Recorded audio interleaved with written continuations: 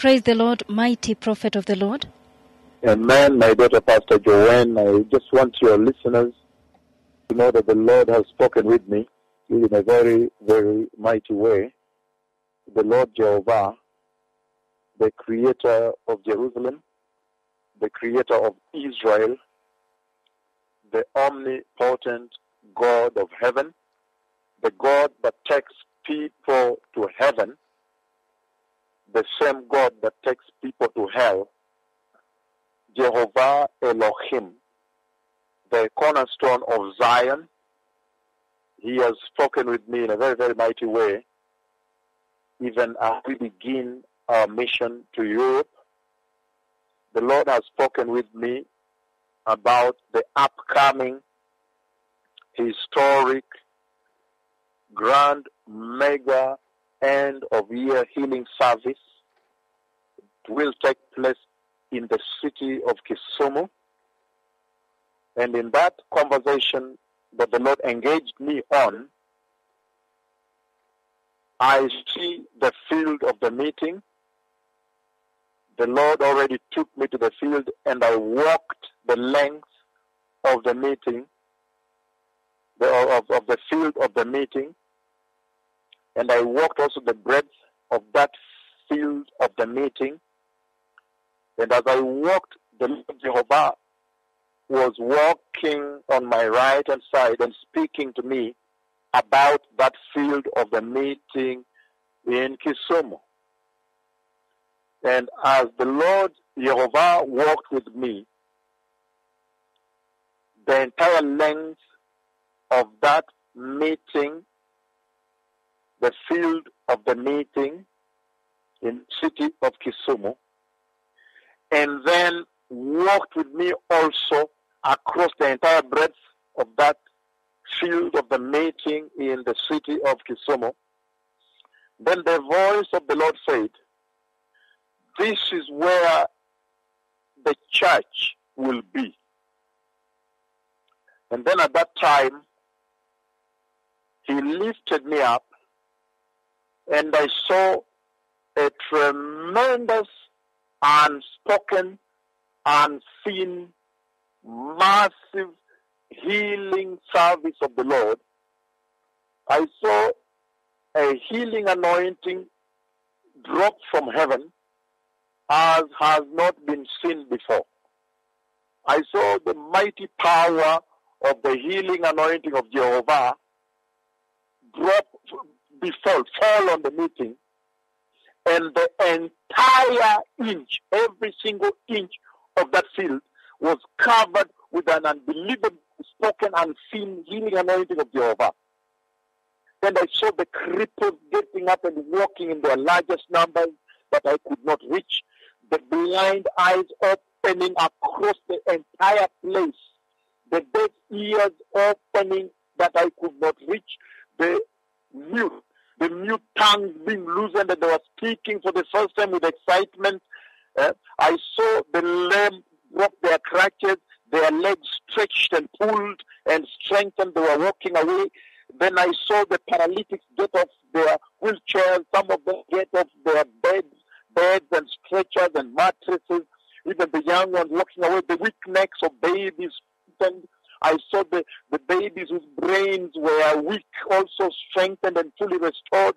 I saw tumors dissolve. The cancers dry up. I saw leukemia dry from the blood. I saw diabetes deleted. I saw HIV deleted from the blood. I saw people with wounds dry, even those that looked more like leprosy. I saw an unbelievable, unspoken, that which was promised in the Bible only to be seen at this time. That healing, I have seen it before the field of the meeting in the city of Kisumu. Oh, how blessed is that city to see the end revival of Jehovah, the final workings of God right before the Messiah arrives. And I saw all other conditions, including the lunatics being free, right from the moment the Lord walked His servant. He walked with me. He was literally walking on my right hand side, very close, less than 1 meter away. and speaking to me about this meeting and doing the works of heaven in this meeting. Heaven is coming down in Kisumu at the end of this year, December 31st and January 1, when the mighty, grand, mega revival healing service of this year to crown up the year and to begin the new year 2016. I saw different bleeding conditions. Women with bleeding also stopped. Everything happened in the field, and I saw different levels of that healing. The Lord showed me the first level, which covered the entire field. Then I saw another level of healing that now consumed the peripheries of the field, because people were so many. Some of them were at the peripheries. I saw millions and millions and millions and millions and millions and millions and millions of people. Some of them were in big crowds at the peripheries of the field, because it was totally jam-packed, shoulder tight. And then that level, the second level, began to consume the peripheries, and the healing of the Lord totally consumes that upcoming meeting. How awesome to break this news from the throne of Jehovah in heaven at this hour, when the church indeed is aware that we are sitting on the verge of eternity. How blessed it would be to be in that meeting when the church is sitting at an hour and anything can happen at any time. And so there is going to be a massive visitation of heaven. The God of heaven, who has settled his cloud in the church, the creator of all the heavens, all the planets, all the oceans, the lakes, rivers, land, the nations, and all mankind and all living beings, plus the rocks, stones, and mountains, the creator of every single creation ever came to being. He is bringing heaven to Kisumu at the end of this year, and every single condition, whatever the kind, from the cancers, the tumors, the leukemias, rating from the beginning of the cripples, the blind, the deaf, the mute, the lame, paralytics, spinal cord injuries, the weak necks, the people without bones in the skull, that are weak, that are broken, rotting bodies. The Lord is going to do what he has not done before. It is as though Elder 1 and 2 is going to be cumulatively combined and come down on Kisumu. What a mighty time to live for anybody on this earth, to live to hear these beautiful tidings of heaven, the tidings of the throne of God, coming to visit the nations at the verge of eternity, to prepare the church for righteousness, to prepare the church for holiness, to prepare the church for the coming of the kingdom of the Messiah, to prepare the church for these wonderful days of revival, that the hearts of men may return to the Lord, that their hearts may be swept away from the things of the world, from the beclouding and the deluding of this decaying and perishable earth, the worldliness we see today.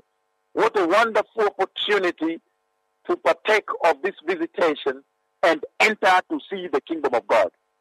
And so, for all those that will be privileged to come, this is the hour to begin preparing repentance and righteousness, that you may not miss this unbelievable anointing, this anointing that has not been seen in the church, this healing anointing that will fall, will drop from heaven and fall into the meeting of the field in the city of Kisumu.